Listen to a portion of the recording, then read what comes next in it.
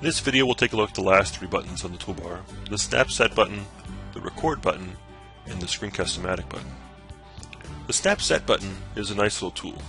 When I click on it, the SnapSet wizard will come up, and you have an option to either save something to a SnapSet file or to a SnapSet folder. By default, it will be set to SnapSet file in manual mode. The SnapSet file will let you take multiple image snapshots and save it to a single PDF file.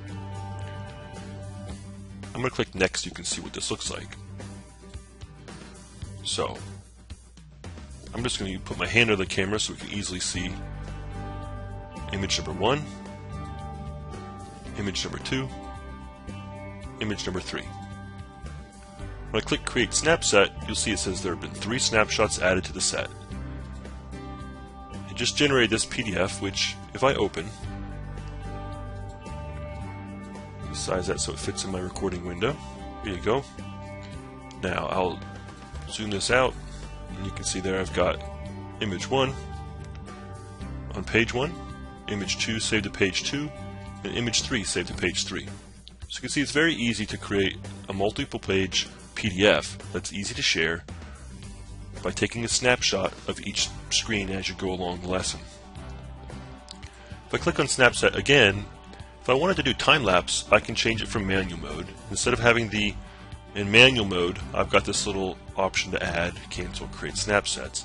If I go under auto time-lapse mode, it's going to ask me, well, how often do you want to take a picture, how many pictures, or how much time do you want to go by? And then it will automatically take those snapshots based on the settings you set here. That's great for doing a time-lapse photo series. The Record button will record whatever is going on the screen. So if I click Record, this little flyout menu will pop up, asking me, well, where do I plan to use this? On the web, like mobile devices, normal web use, HD web, or large files I might store on my computer for playback.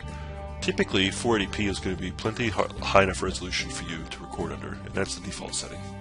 So click Record. It's going to put a countdown timer on the screen. And then you can see here that this is a live image that we're recording under, and anything I do on the screen, including annotations, are going to show up in the recorded video.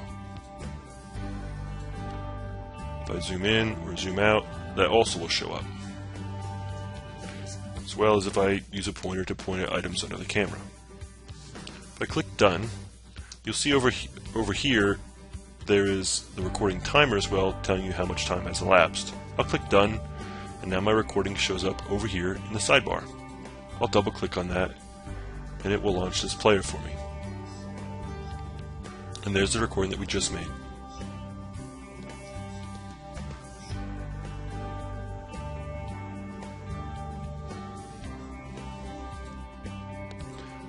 The final button is the Screencast-O-Matic button.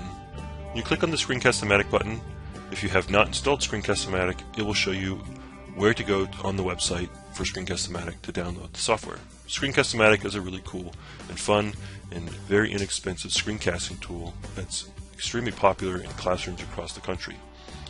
If you're doing flipped content or just need to create videos that are easy to host and share with other users, this is a great tool to use it. There'll be more information about that in a future video.